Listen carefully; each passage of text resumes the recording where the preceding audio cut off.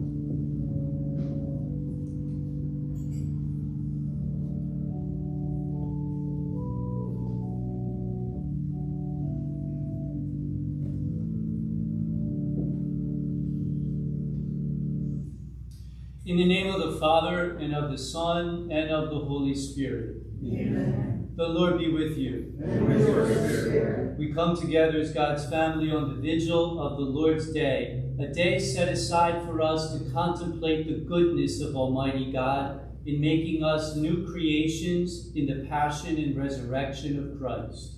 And now, my brothers and sisters, let us acknowledge our sins and so prepare ourselves to celebrate the sacred mysteries.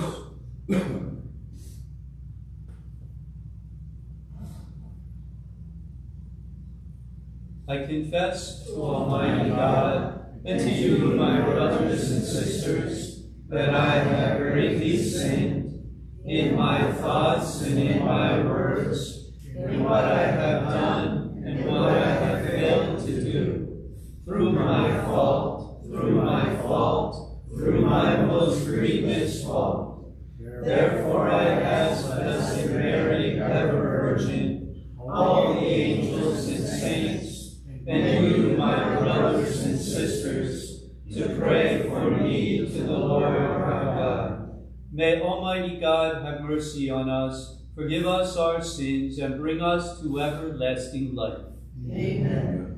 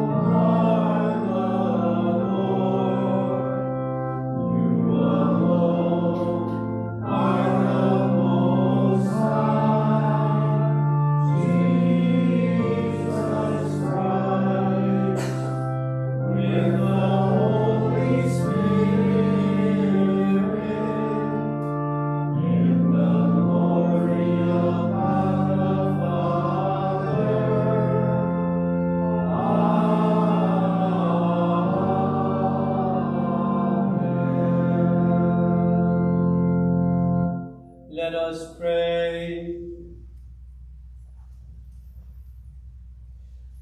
Almighty and merciful God, by whose gift your faithful offer you right and praiseworthy service, grant, we pray, that we may hasten without stumbling to receive the things you have promised.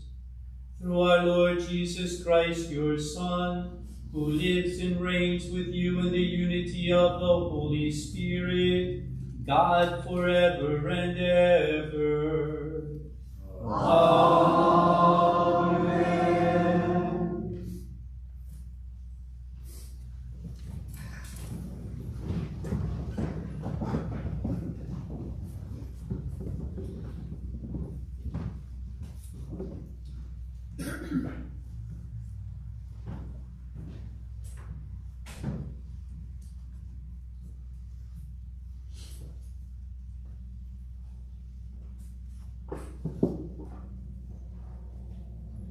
A reading from the book of Deuteronomy. Moses spoke to the people, saying, "Fear the Lord your God, and keep throughout the days of your lives all his statutes and commandments which I enjoin on you, and thus have a long life. Hear then, Israel, and be careful to observe them, that you may grow and prosper the more, in keeping with the promise of the Lord, the God of your fathers, to give you a land flowing with milk and honey. Hear, O Israel, the Lord is our God, the Lord alone. Therefore you shall love the Lord your God with all your heart, with all your soul, and with all your strength. Take to heart these words which I enjoin on you today." The word of the Lord. Thanks be to God.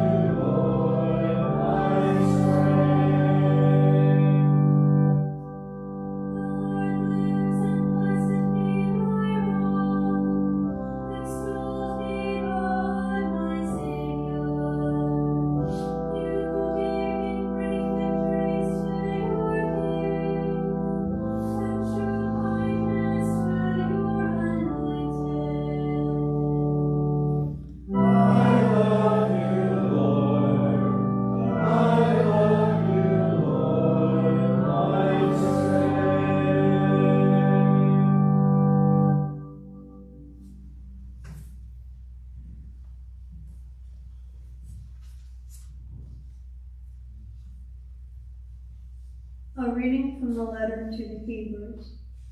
Brothers and sisters, the Levitical priests were many, because they were prevented by death from remaining in office. But Jesus, because he remains forever, has a priesthood that does not pass away. Therefore, he is always able to save those who approach God through him, since he lives forever to make intercession for them. It was fitting that we should have such a high priest, holy, innocent, undefiled, separated from sinners, higher than the heavens. He has no need, as did the high priest, to offer sacrifice day after day, first for his own sins and then for those of the people. He did that once for all when he offered himself. For the law appoints men subject to weakness to be high priests, but the word of the oath, which was taken after the law, appoints a son who has been made perfect forever. The word of the Lord. Thanks be to God.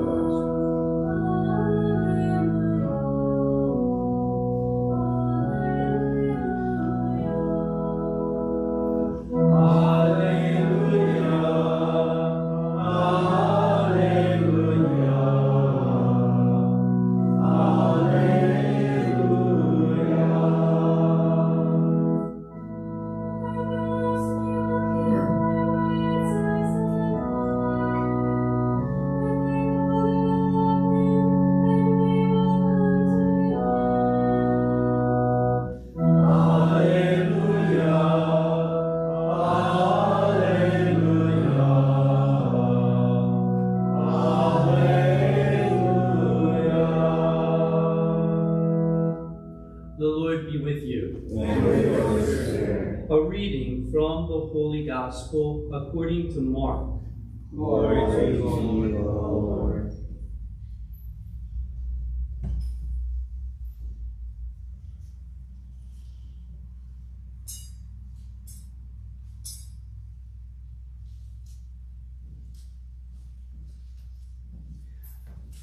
One of the scribes came to Jesus and asked him, "Which is the first of all the commandments?" Jesus replied, "The first is this: Hear, O Israel, the Lord is our God, is Lord alone. You shall love the Lord your God with all your heart, with all your soul, with all your mind, and with all your strength. The second is this: you shall love your neighbor as yourself. There is no other commandment greater than these." The scribe said to him, "Well said, teacher. You are right in saying, He is one, and there is no other than He. And to love Him with all your heart, with all your understanding, with all your strength, and to love your neighbor as yourself is worth more than all burnt offerings and sacrifices." And when Jesus saw that he answered with understanding, he said to him, "You are not far from the kingdom of God." And no one dared to ask him any more questions. The Gospel of the Lord. Praise to you, Lord Jesus Christ. My dear brothers and sisters in Christ Jesus, before turning our thoughts to the sacred scriptures for this Sunday, I just wanted to encourage you after Mass to check out behind the church the brand new Rosary Garden that was constructed and completed by Nicholas, one of our altar servers here, who's usually here for this Vigil Mass. And he constructed that garden as part of his Eagle Scout project. So after Mass, go check that out because he did a wonderful job. You know, my brothers and sisters in Christ Jesus, today we celebrate the 31st Sunday in ordinary time. And so with the celebration of this Mass, we're kind of reminded that the liturgical year, the church year, is coming to a quick end because we only have 2 more Sundays remaining the 32nd and the 33rd Sunday. And then we celebrate the great feast of Christ the King, and the liturgical year is over. And we begin a brand new year of grace with the first Sunday of Advent. And so, you know, as the liturgical year comes to a close, you and I will begin to see that the sacred scriptures, the readings for the Mass, the daily Masses, the Sunday Masses, that the readings now will turn our consideration to the end of time, when Christ returns in glory.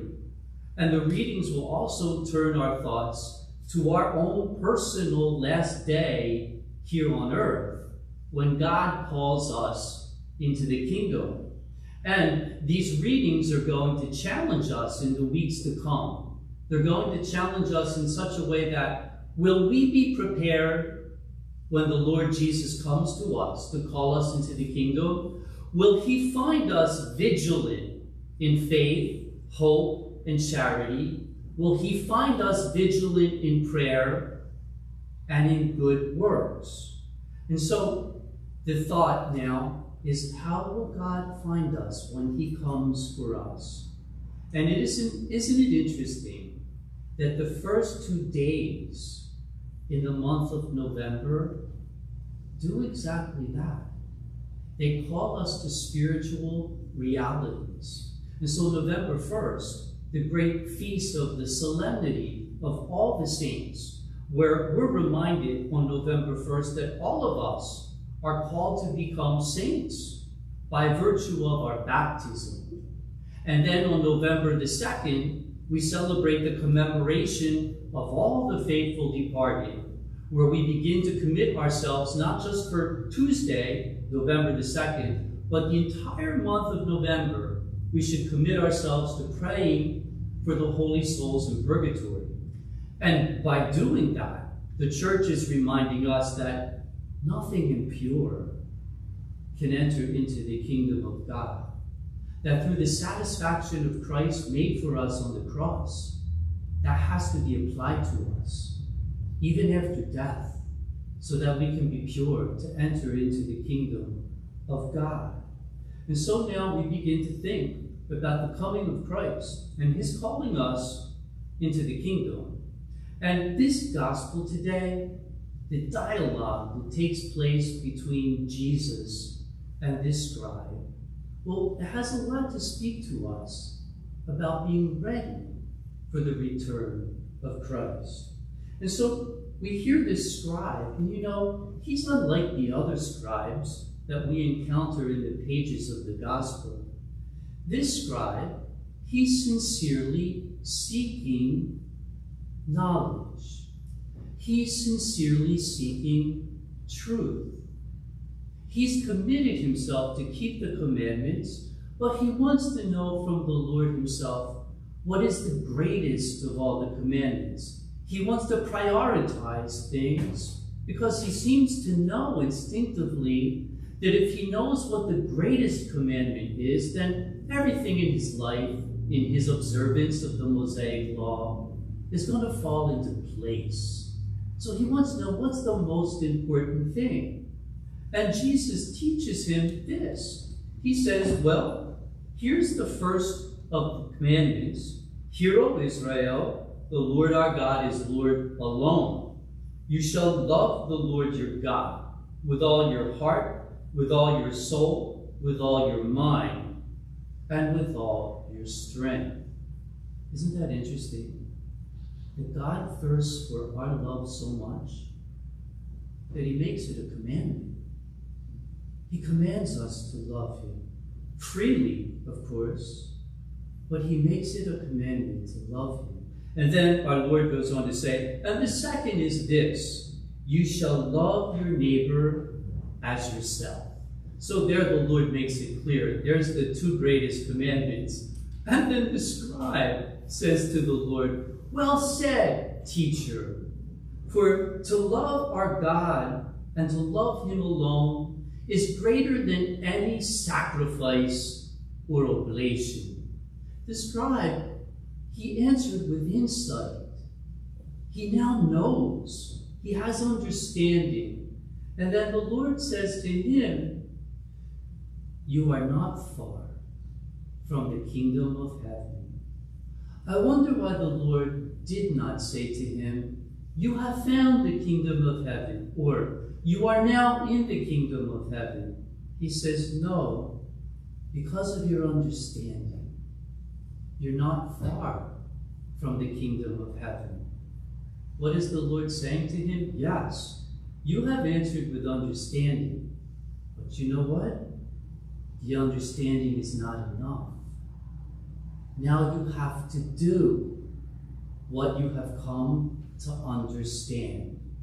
And so the same thing is true with us as well. We need to seek truth more deeply. We need to come to a deeper knowledge of the beauty of our Catholic faith. And so in light of these beautiful scriptures, what are some practical things that you and I can do to help us to love God and to love our neighbor? Well, the first thing concerning the love of God, we should ask ourselves this: am I willing to spend time with Almighty God? I'm sure each and every single one of us here would say that we want God to share with us his eternity, to share with us his eternal life. But are we willing on this side of eternity to share with him our time? How can we ask the good God, give us your eternal life, when we're not willing to sacrifice our time for him, most especially in prayer, in sacred reading, in meditation of the mysteries? We need to do those things because it's on this side of eternity when we need to begin to know God and praise God, because on the other side of eternity, that's what we're going to be doing, is knowing God intimately and praising him. The greatest thing that the human person can do is to praise God in his kingdom. But that has to begin here on this side of eternity. So we want to know God intimately on the other side and know everlasting life. But now we have to give him our time. And that's one of the most precious things we have, is our time. It's one of the most difficult things we have to make a sacrifice of, our time. But we need to do it. We need to sacrifice our time in intimate communion with Almighty God. That's how we love him with all our mind, with all our strength, with all our soul. And then the love of neighbor. How can we love our neighbor? Well, I think the first thing is this: who do we consider our neighbor? Oftentimes we consider our neighbor to be those who are in our circle, those that we are friends with, those that we are naturally attracted to because of their character.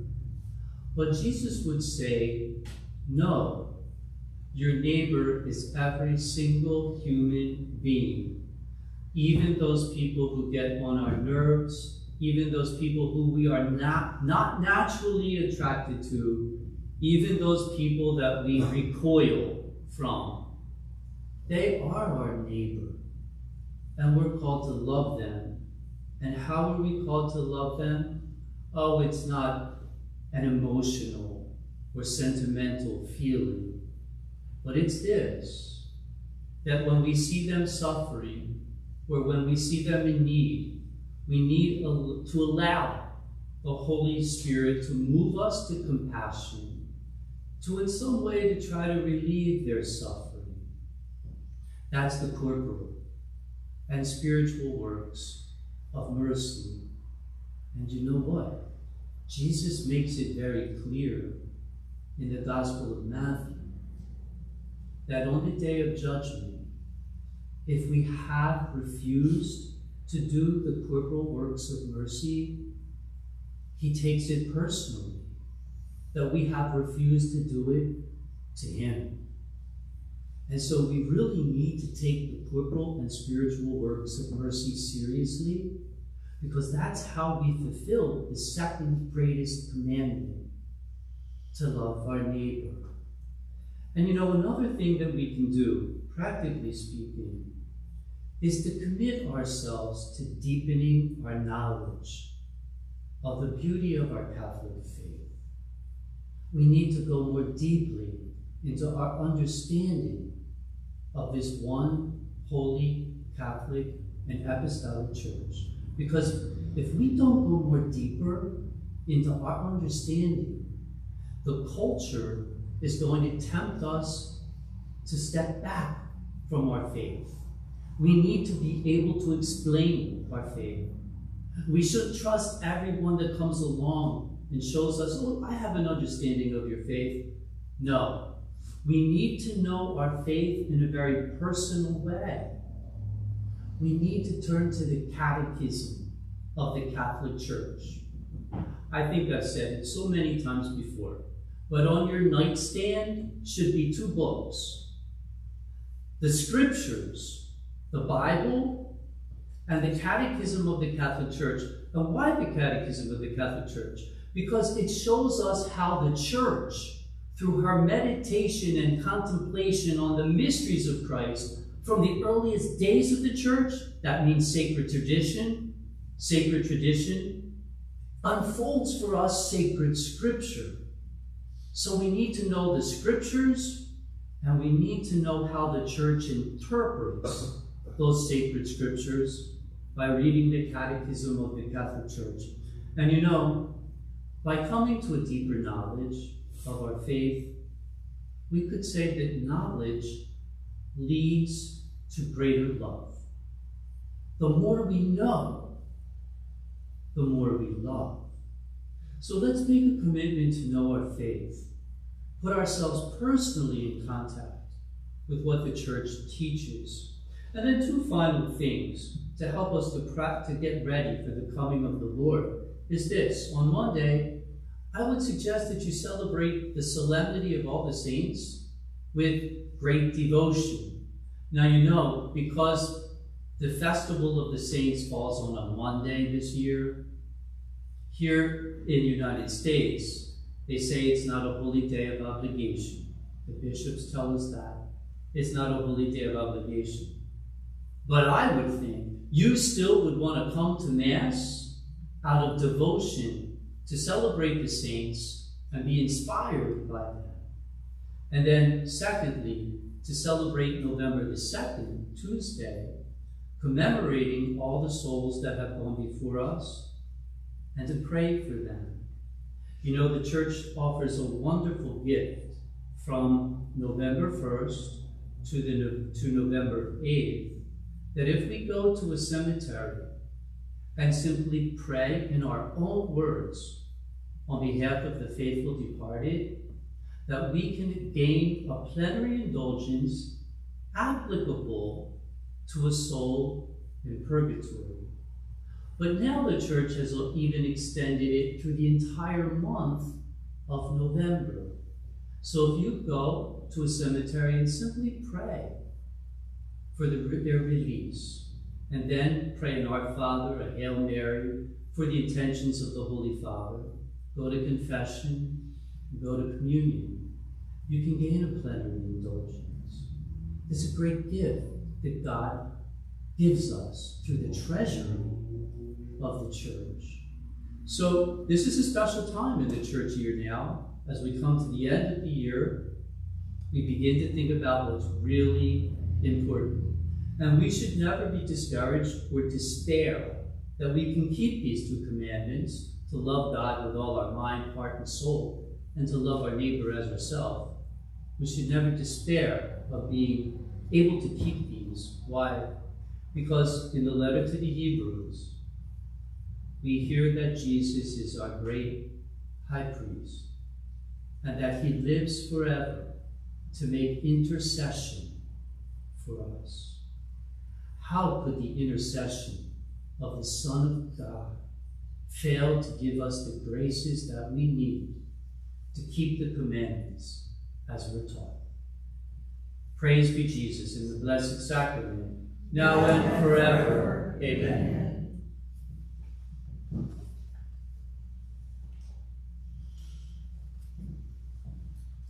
Let us now stand and profess our faith. I believe in one God, the Father Almighty, maker of heaven and earth, of all things visible and invisible. I believe in one Lord Jesus Christ, the only begotten Son of God, born of the Father before all ages, God from God, light from light, true God from true God, begotten, unmade, consubstantial with the Father. Through him all things were made. For us men and for our salvation, he came down from heaven, and by the Holy Spirit was incarnate of the Virgin Mary, and became man. For our sake he was crucified under Pontius Pilate. He suffered death and was buried, and rose again on the third day, in accordance with the Scriptures. He ascended into heaven, and is seated at the right hand of the Father. He will come again in glory to judge the living and the dead, and his kingdom will have no end. I believe in the Holy Spirit, the Lord, the giver of life, who proceeds from the Father and the Son, who with the Father and the Son is adored and glorified, who has spoken through the prophets. I believe in one holy, Catholic, and Apostolic Church. I confess one baptism for the forgiveness of sins, and I look forward to the resurrection of the dead and the life of the world to come. Amen. Let us now confidently present our prayers to the Eternal Father through Jesus our High Priest.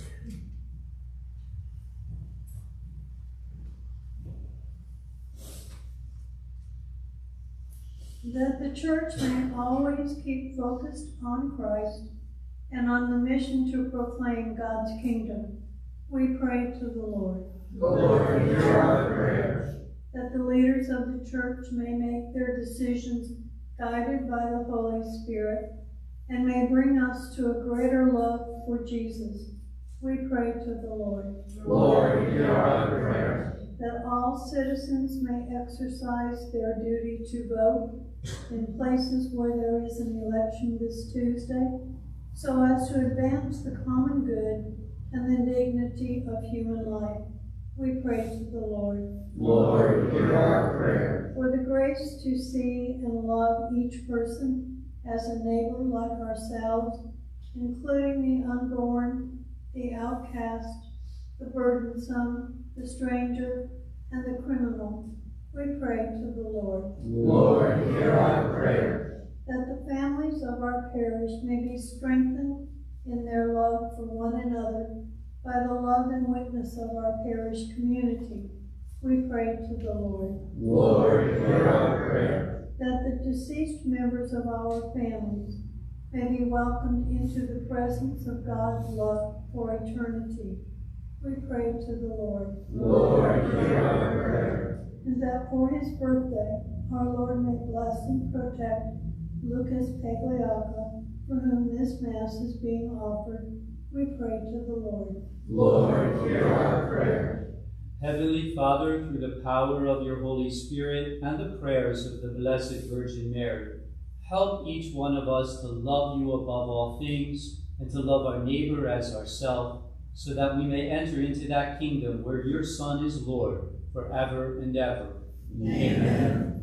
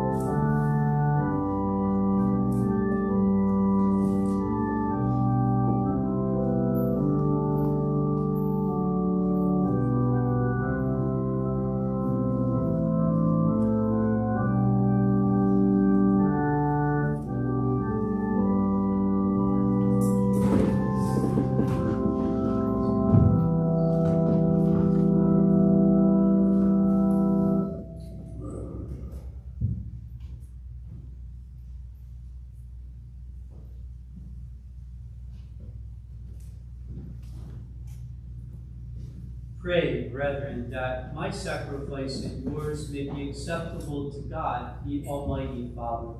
May the Lord accept the sacrifice at your hands for the praise and glory of his name, for our good and the good of all his holy church. May these sacrificial offerings, O Lord, become for you a pure oblation, and for us a holy outpouring of your mercy, through Christ our Lord. Amen. The Lord be with you. And with your spirit. Lift up your hearts. Lift them up to the Lord. Let us give thanks to the Lord our God. It is right and just. It is truly right and just, our duty and our salvation, always and everywhere to give you thanks, Lord, Holy Father, Almighty and eternal God. For when your children were scattered afar by sin, through the blood of your Son and the power of the Spirit, you gathered them again to yourself, that a people formed as one by the unity of the Trinity, made the body of Christ in the temple of the Holy Spirit, might to the praise of your manifold wisdom be manifest as the church. And so in company with the choirs of angels, we praise you, and with joy we proclaim.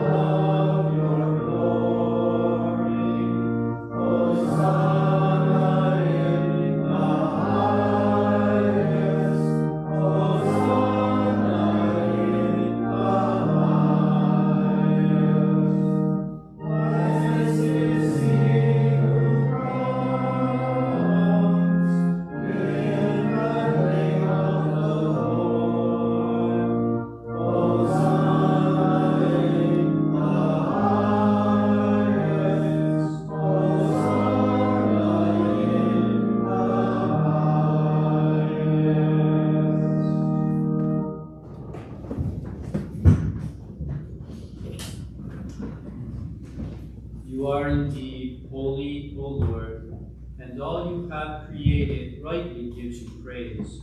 For through your Son, our Lord Jesus Christ, by the power and working of the Holy Spirit, you give life to all things and make them holy. And you never cease to gather a people to yourself, so that from the rising of the sun to its setting, a pure sacrifice may be offered to your name. Therefore, O Lord, we humbly implore you, by the same Spirit, graciously make holy these gifts we have brought to you for consecration, that they may become the body and blood of your Son, our Lord Jesus Christ, at whose command we celebrate these mysteries. For on the night he was betrayed, he himself took bread, and giving you thanks, he said the blessing, broke the bread, and gave it to his disciples, saying, "Take this, all of you, and eat of it, for this is my body, which will be given up for you."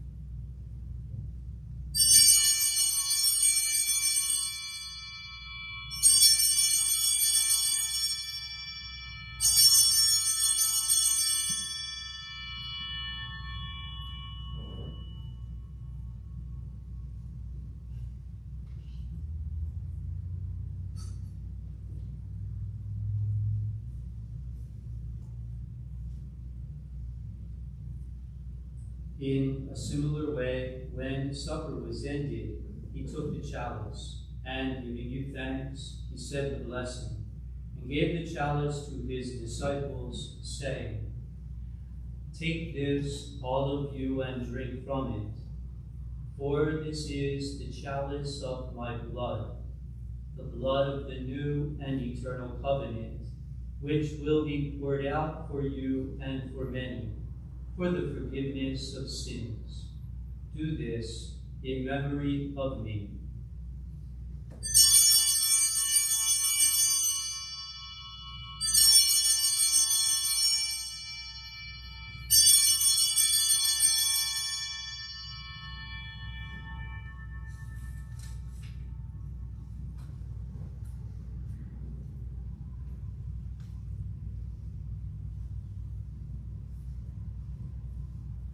The mystery of faith.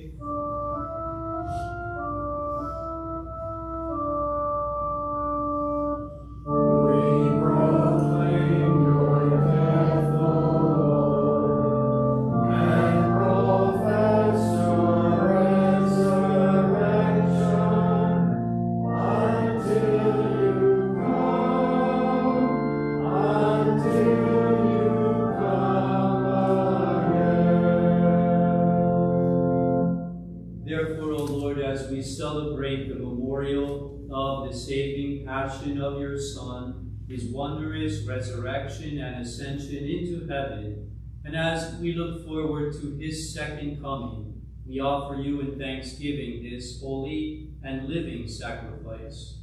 Look, we pray, upon the oblation of your church, and recognizing the sacrificial victim by whose death you will to reconcile us to yourself. Grant that we who are nourished by the body and blood of your Son and filled with his Holy Spirit may become one body, one Spirit in Christ. May he make of us an eternal offering to you, so that we may obtain an inheritance with your elect, especially with the most blessed Virgin Mary, Mother of God, with blessed Joseph, her spouse, with your blessed apostles and glorious martyrs, with Saint Edward the Confessor, and with all the saints, on whose constant intercession in your presence we rely for unfailing help. May this sacrifice of our reconciliation, we pray, O Lord, advance the peace and salvation of all the world. Be pleased to confirm in faith and charity your pilgrim church on earth, with your servant Francis, our Pope, and Felipe, our Bishop, the order of bishops, all the clergy, and the entire people you have gained for your own. Listen graciously to the prayers of this family, whom you have summoned before you. In your compassion, O merciful Father, gather to yourself all your children, scattered throughout the world. To our departed brothers and sisters, and to all who were pleasing to you at their passing from this life, give kind admittance to your kingdom. There we hope to enjoy forever the fullness of your glory, through Christ our Lord, for whom you bestow on the world all that is good.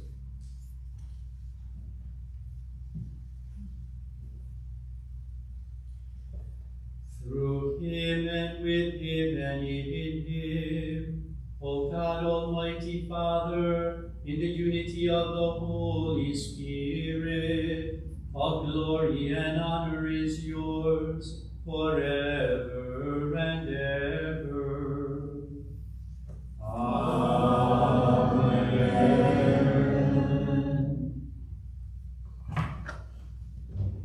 At the Savior's command, formed by divine teaching, we dare to say, Our Father, who art in heaven, hallowed be thy name. Thy kingdom come, thy will be done, on earth as it is in heaven. Give us this day our daily bread, and forgive us our trespasses,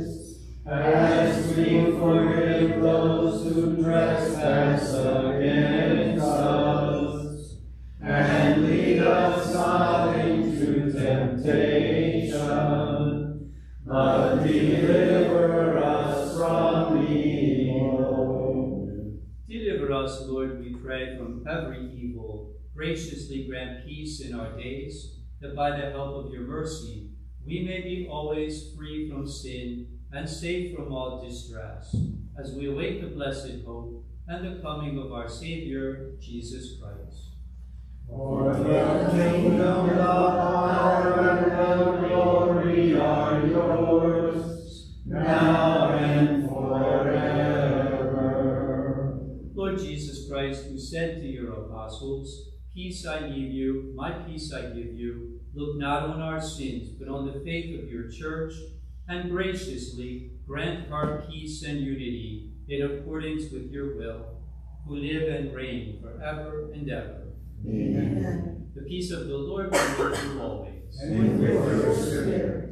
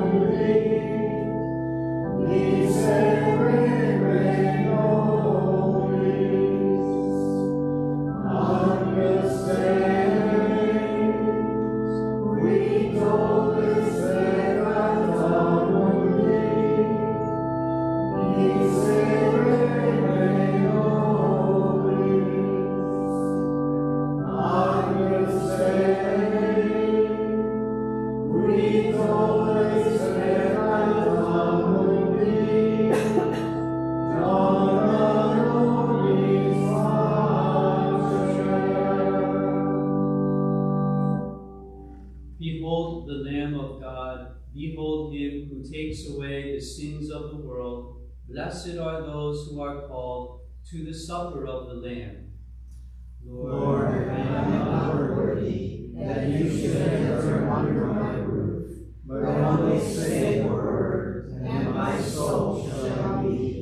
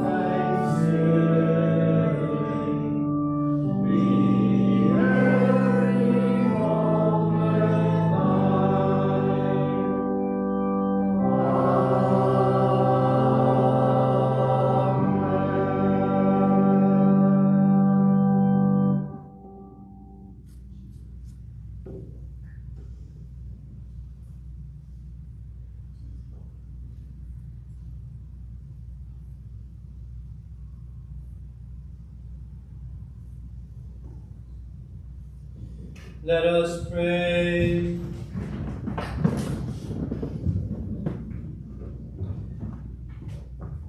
May the working of your power, O Lord, increase in us, we pray, so that renewed by these heavenly sacraments, we may be prepared by your gift for receiving what they promise, through Christ our Lord.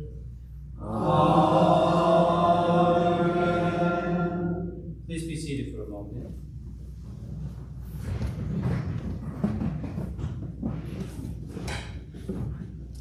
You know, I really do not want to say goodbye to you. And especially, I do not want to say goodbye to you in that English word, goodbye. Because to me, it sounds so trivial. I'd rather say goodbye to you using a French word. You know, the French, in their beautiful language, they have two ways of saying goodbye. One way is au revoir. In other words, I'll see you when I see you. We'll meet again. But another more profound way of saying goodbye for them is adieu, which simply means I commend you to God, because I'm not quite sure how long my travail will be. I'm not quite sure if we'll even see one another on this side of eternity. So adieu, meaning literally, I commend you to God, where we shall meet once again in God. And you know how true that is, because that will take place here. Because the Eucharist unites not just heaven and earth, but unites all of us, the mystical body of Christ. So when you celebrate the Eucharist, we are truly one body. And I promise to carry you in my heart, in my prayers, in my memory. I thank you so much for the kindness that you have shown me over these almost 3 years. And my hope and my prayer for you is this. First of all, like we said in the homily, that you grow in knowledge of your faith, so that no one will take it from you. Because if you grow in deeper knowledge of your faith, this one holy Catholic and apostolic faith, you'll love it even more. I pray that you stick together as a Catholic family. And I pray that God will increase this family in numbers. So let's carry one another in our hearts and our prayers, and remember that we will always meet in God. The Lord be with you. And with your spirit. Bow down for the blessing.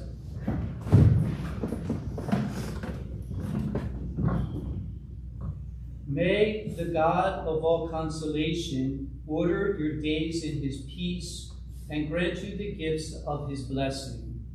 Amen. May he free you always from every distress and confirm your hearts in his love.